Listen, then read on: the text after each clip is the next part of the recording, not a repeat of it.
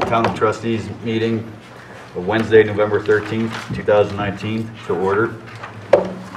Please rise for the Pledge of Allegiance.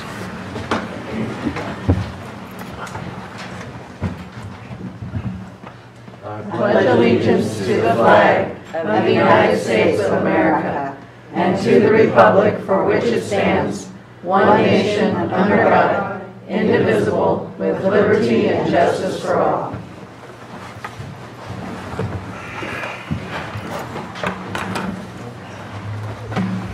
Town Clerk, please call the roll. Yes, sir. Trustee Burak? Here. Trustee Smith? Here. Trustee Wakeman? Here. Trustee Ehrlich? Here. Mayor Woodcock? Here. Trustee Holly Traylor and Mayor Pro Tem Austin are absent. Agenda approval. Do we have any additions or deletions? I move we approve the agenda as presented. Second. All in favor? Aye. Motion passed. Citizens' comments. Do we have any citizens' comments? Citizens' comments? No one? Alrighty, moving on. Appointments to the Great Outdoors Milliken Committee. It's going to be Town Administrator Tim Singwald. The board wanted to look at developing the Parks and Trails Committee again, which is the Greater Outdoors Milliken Committee, known as Go Mill. We advertised at Beef and Bean Day on the websites and have spread the word by newsletters and word of mouth. We've had 2 focus groups already to kick off the Go Mill group. We've had really good turnout and a very surprising amount of folks turning up to help that have amazing qualifications. I've never seen a group for Parks and Trails come together where so many people were way overqualified to help out on the project. I was very excited to see the level of commitment and dedication and enthusiasm that we had. At our last meeting, we asked those that were there that wanted to be on the board to fill out applications. Administrative Assistant Tammy Burns handled all of that, and she put together the applications in the packet for you tonight, and I believe quite a few of the people are here to speak to the board if you would like, and see if you would be interested in appointing them to the new Go Mill group. You guys have anything? You want to bring them up? You want to talk to them? Yes. Okay. You want to bring them up together? Sure. So, how many people do we have here that filled out applications? Sweet. So you want to bring them up one at a time, or you want to bring them up all together? You guys, so this way we can How ask. come we only have 2 applications in? They're all The online. rest of them are in your packet. Those Online. were just given to me yesterday. Okay. The rest, yeah. The rest of them are in your board packet. So you want to bring them up individually? I'm asking you guys. Sure. Who do you want to call first? I don't have my tablet, so I can't look at those. You could have them come up and stand in line and explain who they are and give a little Come background. up and introduce yourselves and Yeah, that'd be great. that's good. Yeah. I believe these are all the names. Which one? If you just have them introduce themselves. Yeah. Yeah, except for the town staff or trustees, so I think the rest of them are right there. All right. Whoever's here that applied for the position, can you all come on up? Stand up here in a line. Kind of introduce yourselves one by one. Tell a little bit about themselves. Ask questions. Be great. It's easier to let them There you go. talk See, what he's they want to got say. it. He's already at the podium. Already. So my name is Brandon Smith. I've been a resident in Milliken for about a year now. My background, I'm actually an applications developer for HPE, but I also run a nonprofit called Colorado Addicted Trailblazers Society, also known as CATS. So actually, we build trail in northern Colorado area. I'm also a trail leader technical advisor for 3 other restoration organizations, trail building organizations. And I have a massive passion for being outdoors and bringing native elements to the outdoors. So that's kind of my passion and why I wanted to join the board, because we've got or the committee, because we've got a lot of cement parks out here. I'd like to see some more native ones.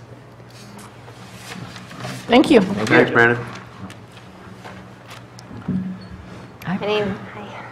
My name is Paula Rodriguez. I've lived in Milliken for 16 years now. My kids went to school here. And I live out at Mill Iron, and I like to run and ride my bike, and there's no place safe out there to run or ride your bike. I love being outdoors. I like to fish. I like to do landscaping. I've also been a real estate agent for 23 years. And I'm just really interested in being part of this committee because I think there's so much that the town has to offer as far as being able to develop opportunities for families, people, our kids, to get onto the trails and get outside. And I'm just excited to, that I could be part of this committee, hopefully. Thanks, Paula. Thank you. I'm a little taller than everybody else. I'm Victoria Mell. I've been here exactly 2 months from Longmont, Colorado. I was a huge community member over there. I was involved in a lot of things that have to do with kids. I am a special needs nurse, so I take care of special needs children.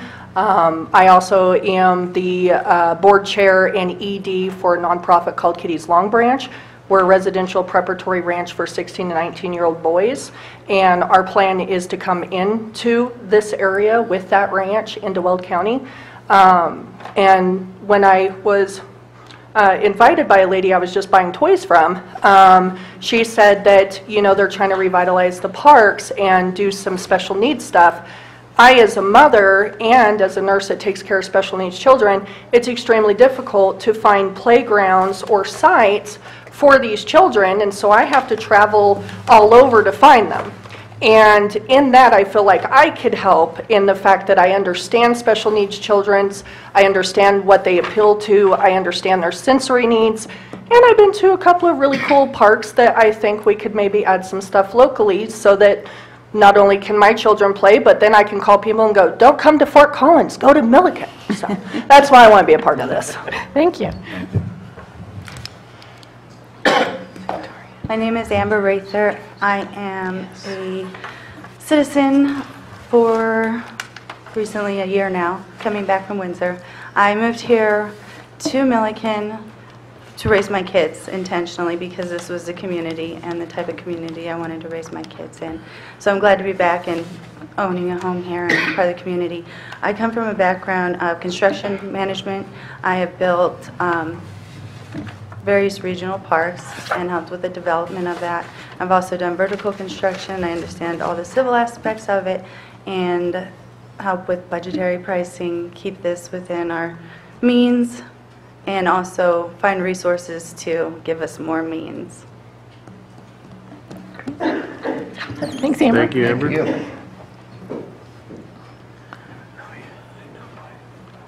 My name is Ron Barnhart. I've lived in Milliken for 2.5 years. Moved here from Northeast Ohio. Retired city planner. Love to fish and hunt. That's it. Oh, you cut that short, Rod. Thanks, Ron. My name is Beth Richens. I've lived here just over 1.5 years. I grew up in Utah. I lived on a cattle ranch, learned how to fix fence, grow potatoes, hike, fish, all sorts of outdoor activities. It's in my blood. I would love to help any way I can. I know how to work hard, and I love people, and am willing to serve. Aw. Thanks, Beth. Thank you, Beth. Thanks. Mr. Mayor, in addition to the citizens that have applied, we've got 2 board members that have applied and a total of 3 staff who have applied. And I would suggest that we, now how many total do we have, Tammy?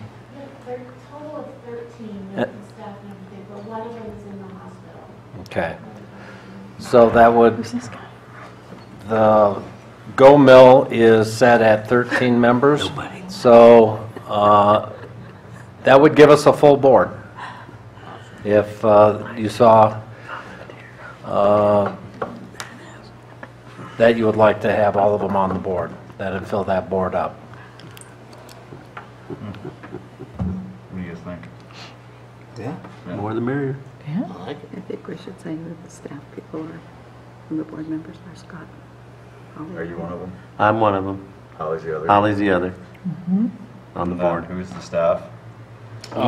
Tammy would be a staff member, and so would Keith.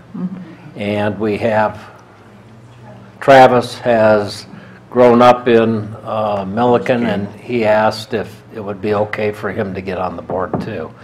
And I think that would put us at 13, is that correct? Sounds like a pretty good crew. Yes, everybody's wanting to be there. It's Can't wonderful. get anybody else to volunteer. Yes. Me too. Maybe you should join. Okay. And we still have other people that would like to get on to help out that would come on as alternates, but you would not need to appoint them. We've had a great startup for this program. We're not doing anything at Yeah, no questions. How about you, got any questions? No. No, Move to approve. I don't know. You entered. yep. No? I'll take a motion then. Do we need to name everybody in a Well, motion? Can we just, or- just appoint him, or do we have to do a motion to appoint him? How do you want that done? I would take a motion to appoint all the applicants, if that's what we're doing. Yep. Should we establish if there's a time period or until? Yeah, is there a time period on the actual position itself, or is it just a run-for-all? I don't like that. There is a time limit. There's some are, I think, 2 years. I'm not sure on the committee if that's that, runs that way. I don't remember seeing a time limit on that, but in their first meeting, they could, I definitely think there needs to be a time limit, because, you know, we don't need career politicians. So, I make a motion we approve all the applicants. I second. The Great Outdoor Milliken don't have that. Board.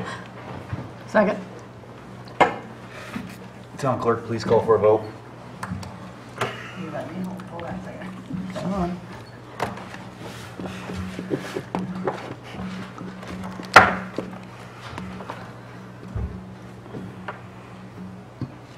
Trustee Wakeman. Yes, with pleasure.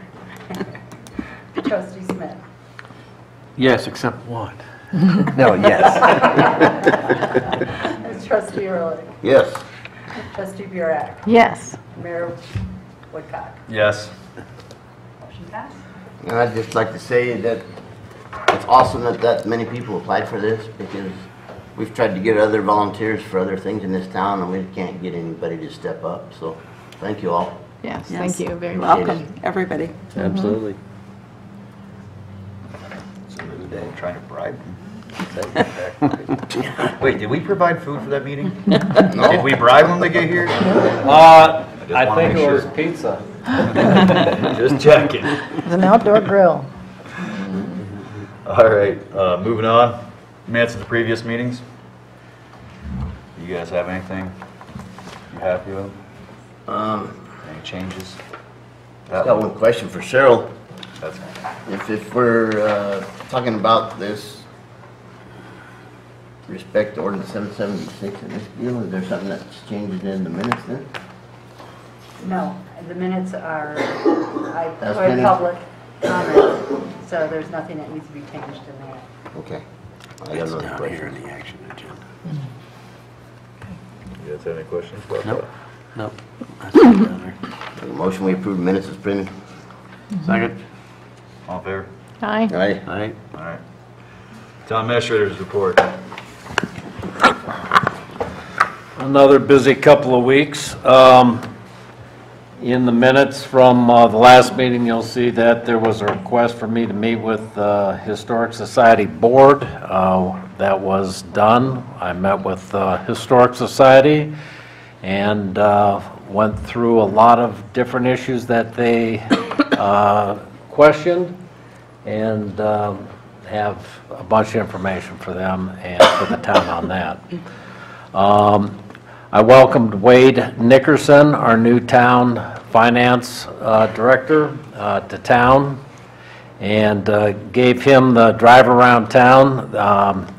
Tried to cover a lot of the spots that are critical, and I didn't do as good a job with him as Lois Ann did with me when she showed me around town, but he did get a good feel of the town. Wade was introduced to the board at the work session tonight, and he's starting on our budget. I've had several meetings with respect to the pool. I see that's on our agenda later this evening. I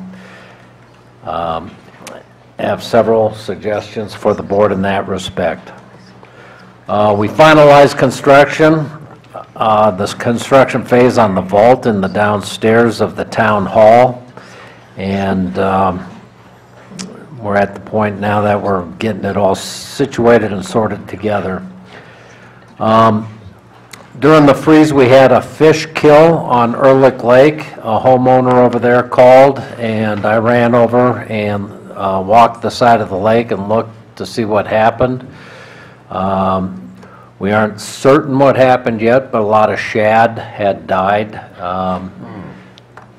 I've talked with Mike Gruing, is the game and fish guy in the area, and he's checking it out. There's quite a bit of algae in the lake.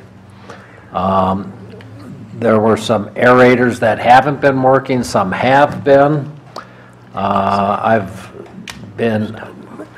Keaton Industries lives up by me. We're getting them all fixed. I dropped them off with those folks. But we have an algae situation where there's a lot of algae suspended in the water.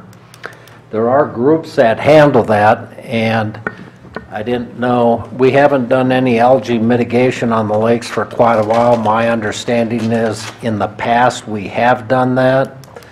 I'd like to get some direction from the board if they'd like me to look into that. I've got different people I've worked with that are certified to work on that, and I've administered several lakes with them, and they're very good. The guys at Game and Fish, Mike that I talked to, is very aware of them too. They've got a great reputation in the area. Wade, finance director, and myself have been looking at how we can raise revenues in the town by annexing some of the well pads in the area. We've met with a couple of the landowners who have well pads on their property, and they were agreeable to the process.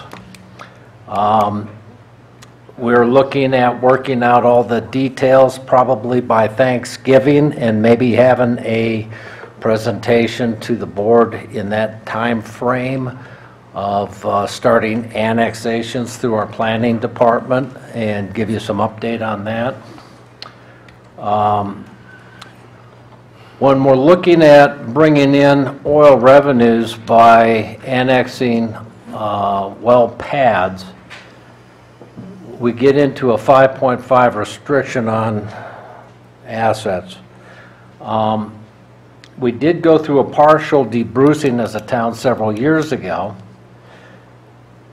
and there's a restriction of 5.5, and that restriction could be eliminated, allowing those oil revenues to go to the benefit of the town for a period of time for the town to get on its feet. You know, it would gradually go up to where we get more money each year over the next few years once they come on.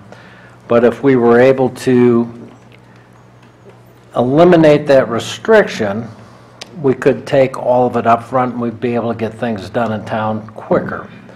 We're going to have to look into that a little more. That would require going to the citizens of Milliken and getting them to vote on that so that we could use all those funds as they come in. So that would be a education process to get everything out to people so that they'd understand why this was needed and what the benefit is. We would also want to start working once we got some of the roads fixed, some of the parks fixed. Wade and I think he's taken off now. Oh, he's still here. He's still here. We talked about once we got to a certain point, lowering the mill levy, which would make the town area more desirable to some of the retail people that may have an interest in coming in, and helping out the citizens by lowering the mill levy. So we've got a long-term plan there, but hopefully by this Thanksgiving we're going to get a start on that. I've got a meeting in Greeley tomorrow on water rates. Greeley raised our water rates by 16%. Our other water supplier in the area, Central Weld, raised our water rates by 4% a year for the next several years. That puts us backwards on our water right now. Our benefit is we just recently got our RO plant back on, and another project for our new finance director, Wade, over there is to figure out how we can best work our different water sources so that we don't need to raise water rates too much, but it looks like we're going to have to raise water rates a little bit. We're going to be working on that over the next few months and hopefully have something figured out by the first of the year by request of the board.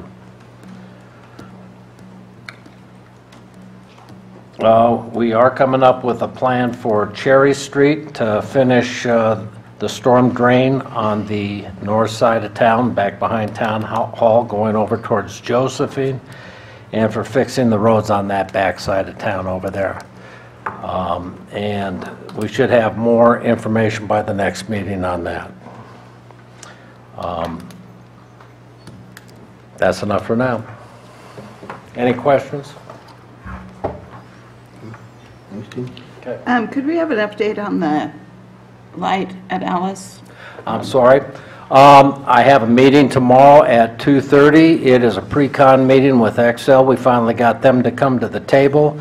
The restriction on getting that complete has been Excel, and we need to get the wires that go on the north side of State Highway 60 underground under Alice Street there. If we put poles up, they would hit the wires right now. So that's been the holdup all along. The first meeting, our first discussion with them was March 21st, 2019, trying to get that done, saying we wanted to have these street lights up and in place by the school year. We fell way behind on that. So tomorrow we got the meeting. They're coming in and all the parties are in place. The poles are up, as you can see. All we got to do is run the wire and get the lights up and hang the cross arms, and that would go pretty quick once we get Excel to the table. Hopefully that'll be in the next few days. Anything else, Wade? No? Consent agenda.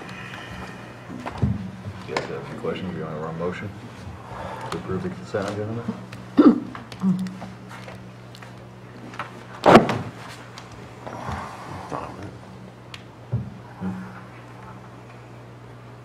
just need a motion. Move to approve the consent agenda? Do I have a second? Second. Town clerk, please call for a vote.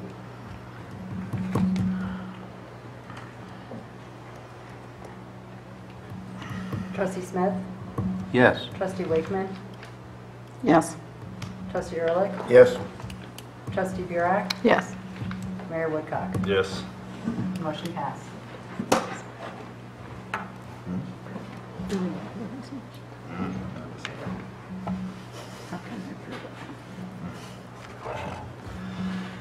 Action agenda. At this time, the town board is going to convene as the liquor licensing authority.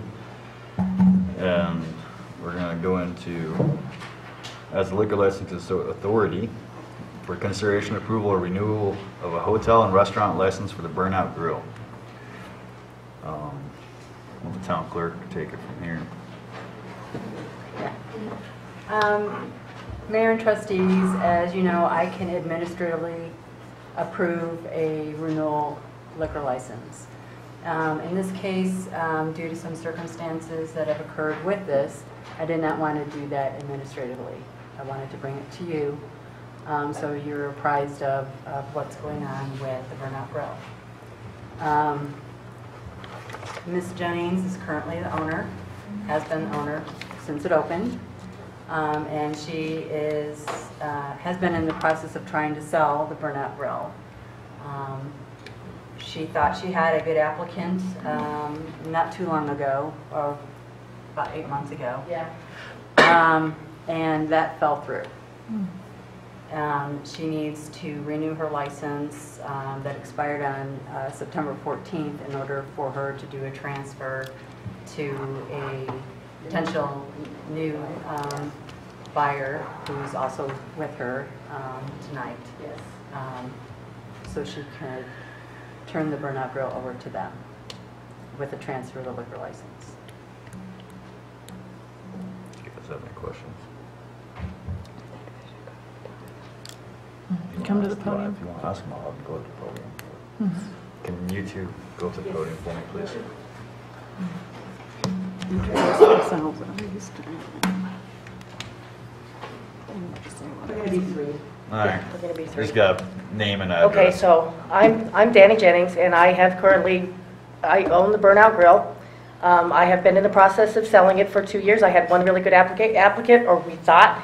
He defaulted on everything. As I was out of town almost the entire year, I rushed back. To the aid came Lacey McKay, who is going to take over ownership. The delinquency comes because I didn't realize that these problems were arising at the grill because I was out of town. Talking with Lacey and Lacey dealing with the police, we have had Officer Colts and Officer Spreitzer in to take a look at our Friday night businesses again to make sure that everything is up, and I think we are completely in line to start being a productive part of the Milliken Business Society again. So there was a hiccup. I apologize for that. I am asking you to just okay it, and we're going to start over. You guys have any questions? All of your bartenders will be tip certified as well? Yes, they've already got that in line. This is Lacey McKay, she's going to be the new owner. This is Michelle Kesterman. She is the on-site permanent manager. Okay. Okay? So she oversees everything, which is something we've never had. So it's definitely, now there's three of them. Lacey, her husband Daniel, and Michelle. And I think they're running a very tight ship, doing a very good job. And if I could just add a couple of things. By the way, I'm Lacey McKay. As we said, all of our bartenders are tip certified now. We also have an instant report book that we have no issue showing you guys. We have no issue showing the police officers when they come in. We have asked the police officers to please do a walkthrough on Friday nights and Saturday nights because those are our busiest nights. We have had a couple come in already. They did it on Halloween party night, and everything was great. We also have somebody that is pretty much a bouncer for us on Fridays and Saturdays. He's also there Monday through Thursday. He owned a bar way back in the day, so he pretty much knows what to do for me. And we also have no issues cutting people off. We've had a lot of upset customers. Which means it's good business. But we definitely have no issue cutting people off. Every single person that walks in the door is ID'd. And if we have any questions, we're just not serving them. So, great. Yeah. Thank you. My 2 cents would be, I'm Michelle Hesperson, I'm the manager. We have hit a few glitches along the way, there have been quite a few, but we are working through everything. Everything's going a lot smoother than it was. A few things arose that we never thought would arise, but everything's been taken care of. Danny and Lacey are Johnny on the spot with what we need. Like you said, the officers, the police department has been good to work with us. Our distributors, everybody's been good to work with us. John, the lease guy, John Irvin, he's been great to work with us. So little by little, everything's coming back together, and it will be way better than it definitely has been for the last years. It'll be a good thing. Great. Okay. Excuse me. So can you explain how it is that you can operate on an expired license? They give you 90 days.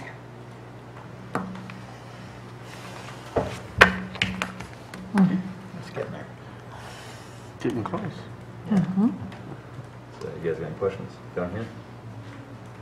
No. Questions? No, I'm good. All right. You gotta vote on it. That's the liquor license authority. So, any motion?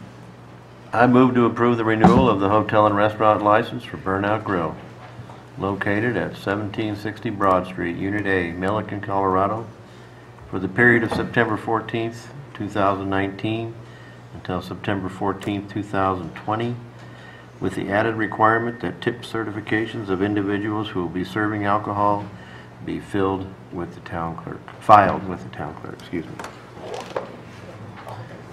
Do we need to have the correct date or Do I have a second? Second. are the dates? The town clerk call for a vote. Yes, sir. Trustee Burek. Yes. Trustee Wakeman. Yes. Trustee Smith. Yes. Trustee Ehrlich. Yes. Mayor Woodcock. Yes. Thank you. Thank you very much, and I welcome you all to come and discuss. And dinner's on me.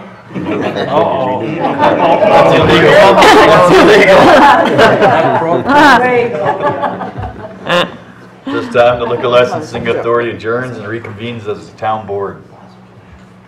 Next on the action agenda item is the ratification of ordinance 776. Kind of just has to do with some minor things that we need to fix at the last meeting. Do I have a motion to put ratify? This thing right here. Yeah. I move that the Board of Trustees recognize the closing of the public hearing on Ordinance 776 on October 23rd, 2019, when the presiding officer inadvertently closed public comment, and that the board ratify the subsequent adoption of Ordinance 776. Second. Town clerk. Trustee Smith, did you second? Yes. Thank you. Discussion. Trustee Ehrlich. Yes. Trustee Burek. Yes. Trustee Smith. Yes. Trustee Wakeman. Yes. Mayor Woodcock. Yes. Really quick though, before we go on to the next one, I missed Trustee Wakeman. I didn't catch her on my side. She had a couple questions on this. So, motion passed, but we're still going to have follow-up on it, so. Could we just have a clarification on the effective date of the ordinance with this action? I'm going to, I don't believe this will impact the effective date of the ordinance. So it would take effect in accordance with the publication rules. Have we already started publishing it? No. No, okay, so it's, I wanted to have this okay, so it'll take effect when publication's completed. 30 days. 30 days after publication. Okay. Good old 30 days. All right. Next item on the action agenda is consideration for approval of Resolution 19-17 in support of Boulder Scientific and Project Lighthouse. Mayor and trustees, before you this evening is a resolution in support of Boulder Scientific and Project Lighthouse. I believe we have a representative here from upstate Colorado. I haven't had a chance to meet her yet. The background is that Boulder Scientific, as you know, owns some property with within the incorporated limits of Milliken. The property is located at the northwest corner of Highway 257 and Highway 60. And the property owners and new investors are working with the area's economic development group, Upstate Colorado, to secure incentives and support for construction of a new manufacturing facility estimated at a total cost of $70 million. They're also estimating employment numbers of 100 new jobs over the next 8 years. The investors indicate that they are looking at various Colorado jurisdictions as well as jurisdictions in other states.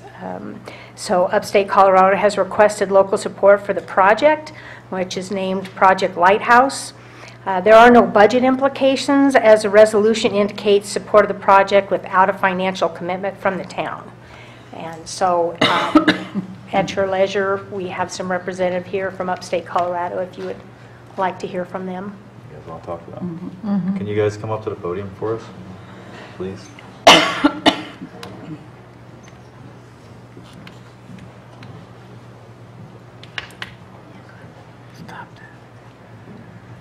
Good evening, everybody. My name is Rich Horner. I am President and CEO of Upstate Colorado Economic Development. I want to thank you for your time this evening. We're here to discuss the letter that is in front of you that shows support for the company and the project that they are currently undertaking. I will introduce Audrey Herberson, who is our Economic Development Manager, who can answer any questions as to the details of the project. But again, we just want to thank you for your time, as the company has been looking at locations not only here but also out of state. We have been working to get them some preliminary information, and your town staff has been absolutely fantastic in working through these very preliminary parts of the process. Good evening. I'm Audrey Herberson with Upstate Colorado. Do you guys have any questions for them? Well, we have them standing here. No? Could you give us a synopsis of what the procedure will be once we approve this resolution or act on the resolution? The company is considering the locations for the new facility. The support will be provided to the company, and they will take that into consideration as they move forward. Basically, it says that we're supporting them coming to Milliken. Nothing financial or anything right now. Right. So. At this point, do you know what they would be planning on doing if they did choose the Milliken site? They would be developing a site.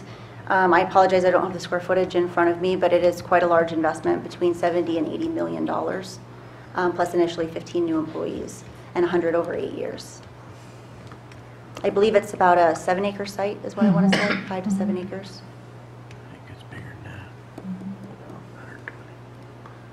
Are they going off past plans that they've already submitted? I apologize, I do not know. Okay. Pepper well. Because they submitted years ago. Due to quasi-judicial proceedings, I can tell you that we have received a minor site plan or a minor plat application. It has, where I'm waiting for some additional documents to deem it complete and for it to pass a completeness review. So at this point in time, that's what we've received from the company. So they're serious if they've already invested that much. Yeah. So basically then, our resolution in support of their project is for Upstate Colorado to proceed? The letter itself is actually directed to the company and the consultants who are working with the company. As we go through this process and work with any community and any project, being in economic development, we want to be able to show the company that they are welcome in a community, that the community is willing to work with them. So that just helps along in the process. As you can denote from this particular letter, it does not obligate the company to any additional financial incentives. But as an update, the state of Colorado and Weld County are coming alongside this project to offer some additional assistance to the company. I see. Okay. Any other questions? My computer died. No? Thank you very much for coming up and talking to us. Motion. I'll take a motion. I move to approve resolution number 19-17 in support of the potential construction of a new manufacturing facility by Boulder Scientific. Do I have a second? Second. That's a hard one. It's okay. Your pick. Did you do it too? No. I was about to. Town clerk, please call for a vote. Yes, sir. Trustee Wakeman. Yes. Trustee Smith. Yes. Trustee Burak. Yes. Trustee Ehrlich. Yes. Mayor Woodcock. Yes. Motion passed. That's it for the action agenda. We'll go on to the discussion agenda. We have municipal court guidelines. Anything needed Mr. there? Mayor, we have Fred Long, who is the prosecuting attorney for the town of Milliken, present. He's been requesting guidance from the board, and we've had questionnaires and whatnot. Mr. Long, would you come on up and introduce yourself? I think you've met several of the folks. But he would like to discuss the community court with you, the court process, and get some direction from the board. Hi all, as Tim said, name's Fred Long, prosecuting attorney. Been doing prosecution work for you guys now for a few months, and have been doing prosecuting work for various other towns in northern Colorado for almost 2 years now. Coming in to just briefly, and then I'll get into some guidelines that I'd like from you guys, but two major things that I'm looking at in the last few months have been trying to improve efficiencies in the municipal court, and then also wanted to commend the town on their community court program. In my experience so far in other towns, there's a gap for children who get cited in for some sort of municipal code violation or something like that. And the question for especially small towns is, well, what do we do with these kids? And the community court program here has been fantastic. So really my goal right now, the best thing that I could see to help the town out, my role as the prosecutor, is to make things more efficient. And that's where I need guidelines from you guys.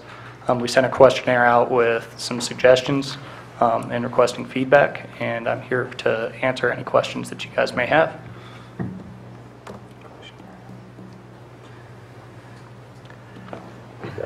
Question? My question is, do we need changes?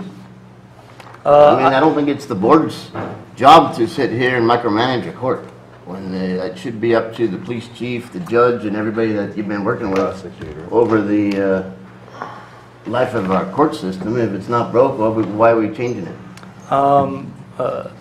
To be quite frank, attorneys can be expensive, I get it, and I think that there are some things that we can do within the current system to essentially save the town money in what they're paying me, my firm, and staff for attendance at the court sessions.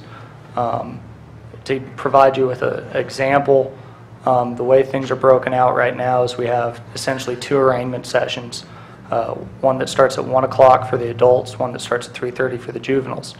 I think that if we were to condense and to have just 1 arraignment session, we can still stack the juveniles at the back end of the docket. But then if there was a shorter amount of individuals on the docket for that day, then I would be here for less time. Versus if we have more people, then we still can accommodate that. But starting at 1 o'clock or 3:30 or whatever works for staff, right? That's a decision you guys don't have to make. That's one suggestion. It's essentially getting y'all's approval for moving in that direction. And if your directive is work it out with town staff and work it out with the judge and work it out with the chief, that's fine. We just wanted to have some input from you if there were specific things you wanted done with the community court process. Personally, I didn't fill the application out because I have no expertise. in that area, so I failed to fill it out for that reason. Understood, and if your directive or your feeling is that you'd rather it just be worked out between myself and all the other parties involved, that's fine, that's your directive, so, you know. Usually I go into court, so I can't tell you. I have faith in Sylvia and whatever she needs, so she'll let you know. Sylvia's been great to work with. No, I would say, for the most part, come up with something, work with the town administrator, police chief, you guys. I mean, you guys, we're not going to tell you how to run your business. I don't know how to do it. Give us a game plan, what you're doing, and implement it. I mean, if you guys see things that need to get fixed, say, hey, this is what we came up with, and this is what we're implementing. Run with it. I mean, it's not our, I'm not going to hold your hand and say, do it this way. Just to throw one more issue out here that I think the board legitimately has some authority in regard to would be whether we should transition the court to a court of record. And you know, we can certainly handle that in consultation with the town administrator, but it's a fairly significant issue that could involve some expenditure, but it could also have some benefits. The largest primary benefit from a prosecutor's perspective is going to court of record. The max fines and punishments that could be imposed by the court jump from their current level, being a non-court of record, at $300 and up to 90 days in jail, to if you become a court of record, it's $2,650 per offense and up to 1 year in jail, 364 days. That provides me, when we're dealing with a wide variety of potential violations, I have more room to work with as a prosecutor in my discretion. Yeah. How does that play with the community court aspect of it? Say that again? Going court of record, community court, how does that transition? Or can you keep them separate? The way that I see community court moving forward is it's still an aspect of the Milliken court. Our community court proceedings would then just be on the record, same as our prosecution of adults. It'd be the same. The other advantage to going to court of record, again, from a prosecutor's perspective, is, say we get a result, I get a guilty verdict in court, and defendant obviously doesn't like it, right? So they want to appeal it. If they were to appeal it, and we're not a court of record, I have to try the whole case again to a county judge. Versus if you become a court of record, a record is being made, and it's just an appeals process at that point. I don't have to put on a whole new trial. Those are the two biggest advantages from my perspective as being a prosecutor. I think the biggest thing I'm going to the court of record is finding out what the price is going to cost to kind of do that transition, so we know we can budget for it. We're in budget, so we need to know what it's going to cost us. Is it just recording devices, though? Well, that's what... I think the primary expense is implementing a recording system. So your two primary expenses that I would see is equipment, and which, I mean, you guys have a nicer courtroom than a lot of other ones that I've been in. And the second thing is a file retention system. So that's going to involve some sort of staff time, learning that new system, and making that work. So that might be more of an upfront cost, but once we have systems in place, it might taper off. I think we've got a lot of those things in place already, and we've got a non-staff IT person. I can have Steve give some guesstimation to you on what the cost will be. Maybe we can find a court of records somewhere that we can check what kind of records they're keeping, town about our size or something. Maybe another one that you're working in, and we'll coordinate that and get that back to you. The cameras, the recording system, we're already in place. We're all wired up. We even have TV, so we're way ahead of most towns on that respect. So I don't think it's going to be a huge cost, but I'll get that for you by the next meeting. Okay, thank you. Thank you. Appreciate it. Thank you, guys. You guys have any more questions for him before you leave? Let me offer just one more short comment. One thing that we have been discussing at some length with staff is some enhanced code enforcement, specifically land use code and similar matters. And so one of the purposes with circulating the questionnaire is not necessarily, well, is to draw attention to the fact that that is an option as far as use of the court. So you may get some feedback in the town when we start prosecuting some of those cases, but there are at least a handful around town that we're going to be working on. So. Thank you. Okay. Anything else? You have anything for him? You look like we're going. Yeah. Do you need action from us to move forward, or? We're in discussion agenda. We can't do anything in action. That's right. Yeah. At this time, we don't. We're just giving guidance. Yeah. That's it. But if we don't give. Okay. Yeah, it's guidance is all we can do right now. Thank you all. Thanks, Fred. Thank you. So really, you got a couple of opinions. You don't know what everybody thought. I can't hear Trustee Wakeman. I can take any guidance that you would like to give, though. I'll write it down and we'll get her done. But I can't hear you if you had a... There's more so the fact it's on a discussion agenda. If you're asking for guidance or something that we can't have a true discussion and then actually give guidance. You know, vote on something and say this is the way it needs to be. It should Gotcha. be an action agenda item is what she's referring to. So Good there's enough. a whole group actually saying yes or no. All right, next up, Milliken Waterworks. Cool. I'll start off on this and then turn it over to Attorney Matt Gould. I've had meetings with Brett Hall and we've discussed the situation with the pool. And just to give you a quick sum of how things have transpired, initially the town was in agreement with Lot Holdings. After a period of time, the wakeboard company came in and then they were gone. And then it was the town, Lot Holdings, and TRPR. That lasted 1 year. At the end of that period of time, Lot Holdings, Centennial Crossings Metro Districts, and TRPR came into a contractual agreement for the operation of the pool. The town is only under contract with Lot Holdings. We were aware of that agreement, but that agreement expired 1.5 years ago. TRPR has not been a member to any agreement for that period of time.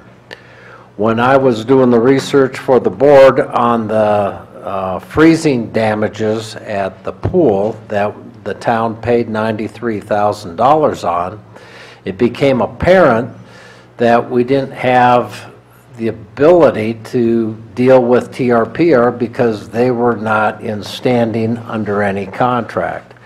I talked with Matt and we got into a conundrum about what to do. So things kind of went on for a little bit. He got in contact with Lot Holdings' attorney and found out that there was an agreement between Lot Holdings, Centennial Crossings, and TRPR.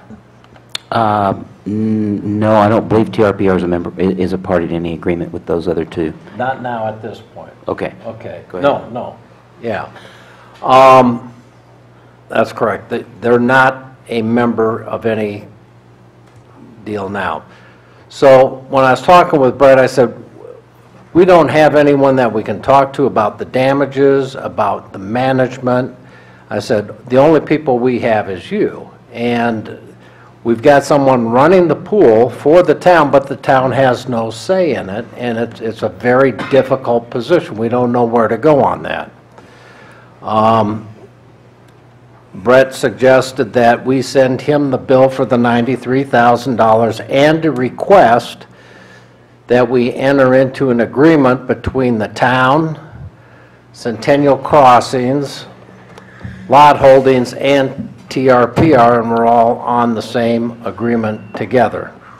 And he pointed out that our agreement with Lot Holdings and ourselves right now says that they can do different things at the building without a say of the town. Things started discussing a little more, and it came around to where I said, well, why don't we just give the pool to TRPR and get the heck out of it, because we don't have any say in it. All we seem to have is a responsibility to make repairs to the project once they happen, and we don't have any say on who or what to keep damages from happening. We talked about that, and Brett said he thought that'd be a smart way to handle it, and if we were agreeable to turning the pool over to the recreational district, he would turn his part of it over to the recreational district, and then we'd all be away from the pool, and it would be TRPR's responsibility. So those are kind of the conversations that I've had. One, send them a billing. I said, if I send you a billing and we work towards an agreement where we can all work on this and have TRPR on the agreement, I'm sure the town would work with you on those costs and maybe share those. I'm starting to think the most logical thing to do is turn the pool over to the rec district and let the rec district handle it. That way they can handle the expenses, the incomes, and everything else, and we are not out there with liabilities or expenses. And we can quit worrying about that, because that's the purpose of a rec district. When you have a rec district in a location like this, you usually have them just operate the pools and, you know, the recreational games, the sports, that kind of thing. So that's where I ended up on it. So I'll throw this over to Matt. He's been talking with the attorneys and whatnot, looking for direction from me and trying to figure out how are we going to go forward on this. So I guess what I have to add here is I see that one of two things needs to be done. Either we need to get a live contract to which TRPR is a party because it's in possession, and probably the Metro District needs to be a party as well because they have the right to possession. We want to be a party to that agreement because we're the owner, and I think we would use that agreement to expand our inspection rights if they would agree to that. And also, you know, any kind of power to give notice of needed repairs. The other option that Tim brought up is, I understand to simply be the idea that we would deed the pool to TRPR and step away. And we could potentially do that with a condition that they would hold title as long as it's used as a recreational pool facility. So I'm not bought into either of those options, but I think we wanted to hear the board discuss those ideas and get a sense for what direction the board preferred. Well, I think that before we go any farther, and I think that one, this should be brought up in a work session. We should have a work session on it, bring all parties together and talk about it. Two, I think sending a bill to Paul Irwin is a bunch of BS because the board approved to pay that bill for that repair. We sat down and we discussed it and we said we were going to pay that bill. And then reneging and sending them a bill is kind of not cool in my eyes. But again, I would rather take this right off here and go into a work session, have everyone sit down. I don't know how you guys feel about that, but I think that's the best way to do it. Bring all parties, accountable parties together. If they want to bring their attorneys, let them bring their attorneys. And we discuss what we feel was going to be the future of the pool. Get rid of it, or we get what we want. Sound fair? I would agree with that. I don't think this is an item that should be brought up in the discussion agenda when it's new to us. To me, all these discussion items right here should be work session items that we discuss before it's brought into a public meeting and the first time the board's finding out about it. I would consider all those work session agenda items. If you remember several weeks ago at the request of the board, I sent you a packet of information on the billings and the contracts, and we were trying to have that on a work session. You remember Who that? sets the work session agenda? The mayor? No, I don't do the work session agenda, that's all on me. Okay. So, Understood. I think that we get more accomplished talking about this in a work session than we do at a discussion meeting that we're sitting at right now. Especially when it's first time information. So, well, now we know, work session on that one. Okay. We'll put it on work Sounds session. good. If you check your email, you'll find that packet of information on it. Remember, I don't have a government email anymore. And can remind people. I will suggest that if there's some agreement that we don't want to pursue those costs, that may simplify this a fair amount. Because that's been, that uncertainty, you know, that the lack of clarification on that issues has slowed us down. So sounds great. I think a work sessions would work. Thank you. Moving on to the next one, which is building official services. Pepper, is she still here? Oh, there you go. We'll let you have this one. What is this? I'm not sure what you had in mind, but there is an RFP out for building services. Our current company had some proposed changes in rates, which necessitates us going out with an RFP. And those have been advertised. The bids are due next Thursday, if I remember correctly. And we are hoping to have that on your agenda for the 25th to consider. And we can have a full report at that time. Anything else I'm forgetting? Thank you. It has to go with a recording process too of our filing of permits electronically. That was one of the main reasons we had to do that.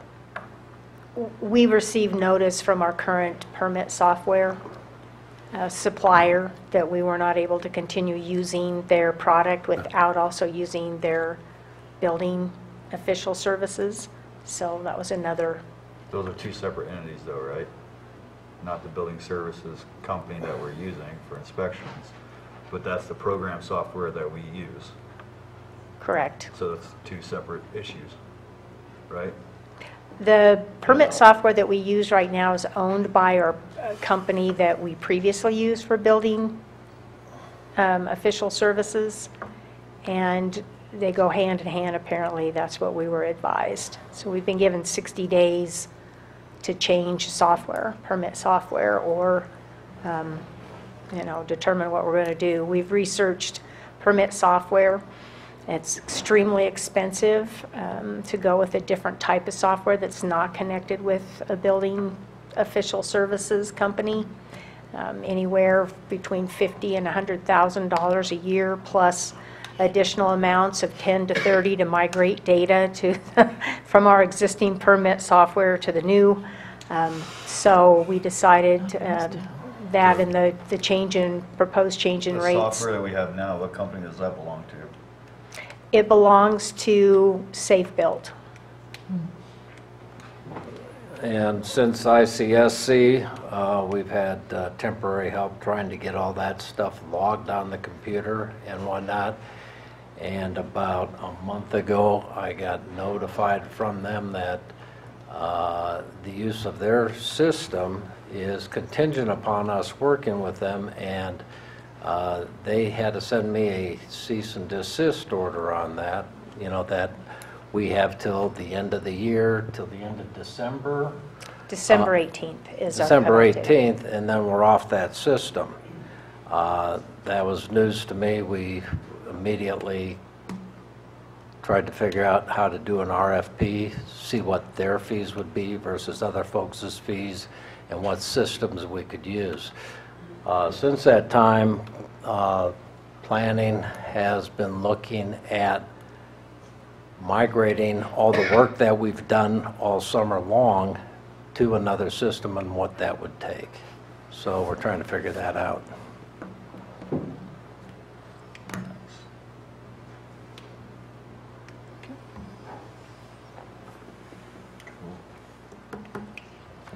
Getting stuck to it. You guys have any other questions about building services? No? All right, next thing is home businesses. Home businesses, you better stay up here, you're going to be on this one too. Home businesses are an item that I've researched due to people filing complaints, and I've been going through the records and whatnot. I see issues that have been brought in front of the board back to 2015 that the board made decisions on and nobody ever followed through on it. We are in the land use code update. We have people coming in also applying for business use in a residential property, and we've got a lot of issues. Did you send out the code with the different types of land use to the board? Did they get that? No, not yet. Okay. It hasn't gone out yet. We need some direction on that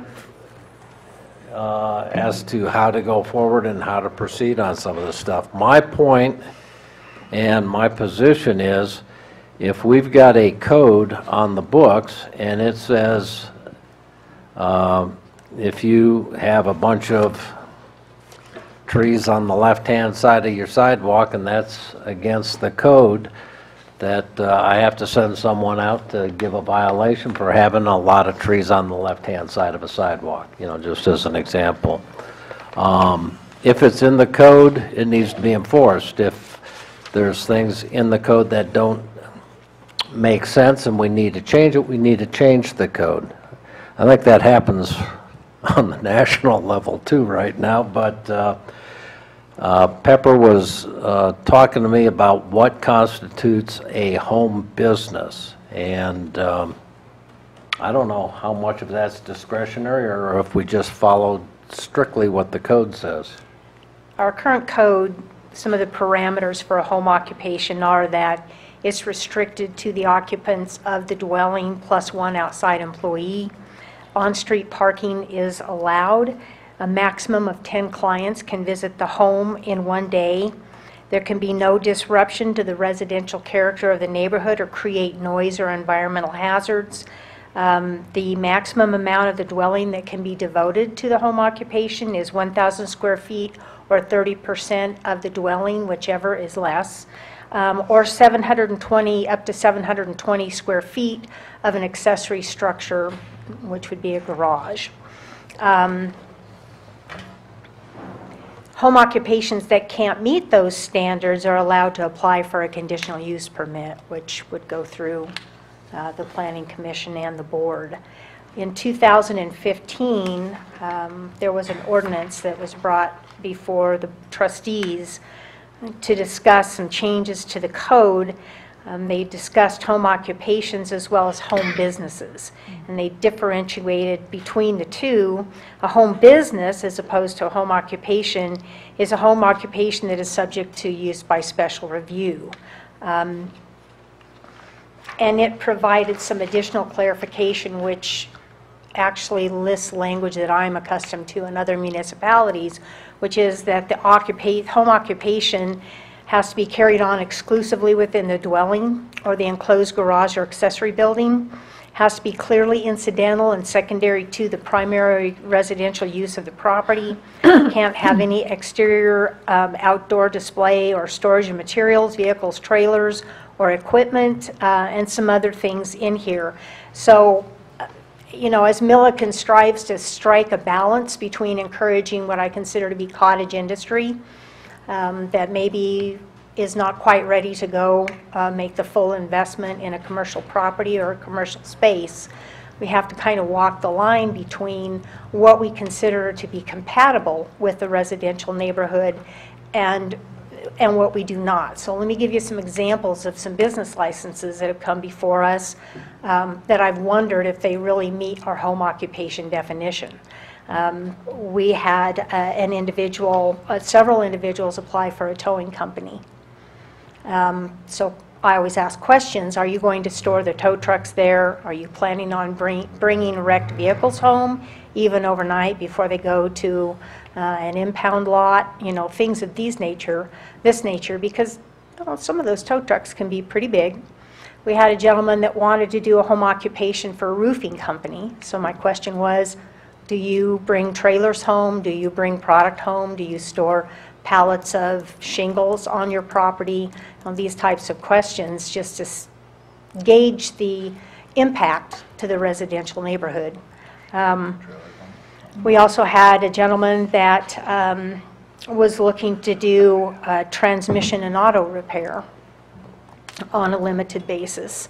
So, you know, the question is, what kind of environmental hazards may we have there? Is that compatible with the residential neighborhood?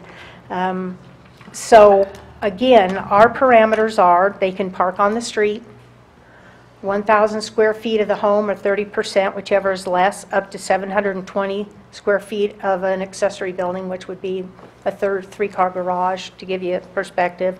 They can have an employee. They can have 10 clients per day at the house. And then we restrict that they can't disrupt the residential character of the neighborhood. So I would interpret that as increased traffic, these types of things, or create noise or environmental hazards. So we had quite a discussion on this at the advisory group meeting. I regret that Mayor Pro Tem Austin is not here to weigh in, because she was part of that with the Planning Commission last week. Our consultants with the Land Use Code update presented some concepts, asked some pretty good questions, discussed what other communities allow and what they don't allow. And so it's something that will be coming to you in a draft of the Land Use Code update. And you might want to take a look at what the Planning Commission, the advisory group, the consultants and staff are recommending for changes for home occupations. We don't want to discourage the development of our commercial area. At the same time, we don't want to discourage entrepreneurship either and startup businesses. Typically, communities have an incubator. Perhaps we can investigate whether we can apply for some grants and take a look at that. But those are really great places for industries to get going that really don't meet home occupation. They're a little bit too heavy activity, but they can't afford to build their own greenfield development and building and open up a full-scale shop just yet. They need some startup space. We don't really have that here. So that is why we brought home occupations to you. And when they don't get a business license and they don't report and they don't do stuff, we don't get any tax benefit for it.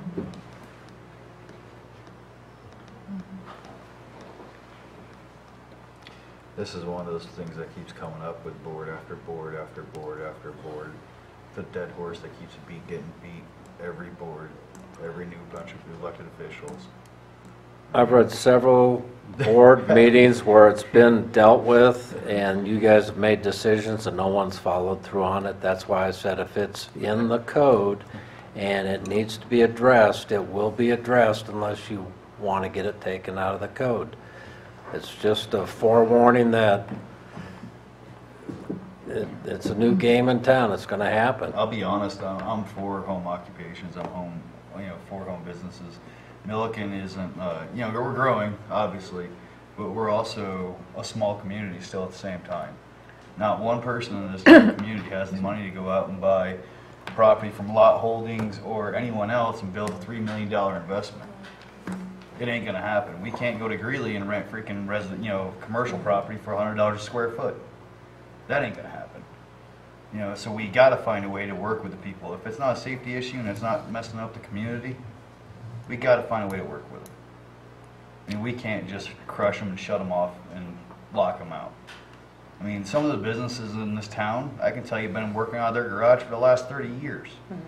They're some of the best mechanics and welders I know.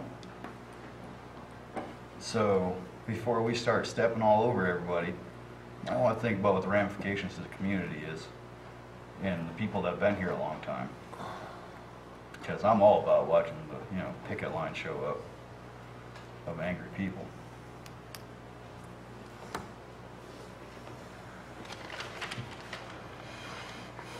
So what's the board, you want I to say look we have at a that work- and change that? I say we Eliminate sit down and home have another work businesses, session. provision, restrictions? I wouldn't suggest eliminating it. Every community has home occupation provisions for that. The key is the right balance between keeping the residential character of the neighborhood and reducing or managing the impacts from the business to neighbors, traffic and those types of things. I think the fact that I have not fielded a lot of complaint calls for the most part in the 2 years that I've been here for home occupations indicates that there's a high tolerance for home-based businesses, which are different than home occupations, because home occupations are enclosed completely within the residential dwelling. So in other words, a tow truck with advertising on the side of it is a home business. It's not a home occupation by most definitions because it's visible from the outside of the dwelling. That said, we haven't denied any home occupations. We've just had some questions on some as to whether they really fit and are compatible within a residential neighborhood. I'll give you another example. We had a gentleman that wanted me to write a zoning compliance letter so he could get his auto auction license. Having an office to do car sales or internet sales by phone or internet in and of itself is not against the zoning and is actually in compliance with home occupation. But to craft a letter to allow him to get an auction license without knowing where these cars that he's purchasing at auction are going can be a little bit problematic. What we've done is we've worked with Cheryl and I've drafted letters with conditions of approval and asked them to sign it so that we don't have these types of impacts, right? You can have the tow trucks there, but you can't bring wrecked cars home leaking all over the driveway and things of this nature. You can bring the tow trucks home and leave from there, but we can't have wrecked automobiles in a residential neighborhood. That clearly is not in keeping. That's more of an impound situation. So we've been striking a balance, and as I mentioned, the fact that we don't have a ton of neighbors calling is good news, but we do have some areas that, as Administrator Singwald mentioned, we have some old things hanging out there that may need to be addressed because the board weighed in on them. And I do get calls where people are concerned that when someone moves in and does something on a property next to them where they think that there is code to protect against that, and they fill their yard up with junk and they're making a lot of noise and doing a lot of business, it lowers their property value. And now they've got to either live it out and live with it or move away and have a hard time selling their property. It's not as desirable because they moved into a neighborhood, not into a business park. So the board's got to consider that too when you make your decisions. I'm here to do what is on the books to do, but we need to change the books if we're not going to follow them, rather than just keep looking the other way. We got to change them or define them or leave them as they are and start changing the way we look at things. Again, I think it comes down to a work session. You bring the rules up that you have, and we sit down, we discuss what can happen and what can't happen, figure out a compromise and a way to work with everyone. Work session item. Got it? Thank you. Rocket science. Oh. Back up, Pepper. I know. Pepper sat down too early. Yeah. It's Western equipment and truck, anything new, wild, crazy. I provided you with an updated report on the cost. There's no change in the dollar amount. I just have been keeping up with the amount of staff time that is devoted. And I'm waiting for Matt to send us a bill for his efforts on Western equipment so we can include that in our cost count. In the meantime, I'll turn it over to Matt because I know he is has a court date and coming up. Yeah, there's not much new to report. This is due in court on December 4th, I believe. And I'll follow up on the invoices. Cool. Police report, you guys got any questions on the police report? No? I don't see anybody have any questions on the police report or anything like that. If nothing else, I'll take a motion to adjourn. Unless you have something else you want to say. Motion to adjourn. Do I have a second? Second. All in favor? Aye. 7:50, we're adjourned.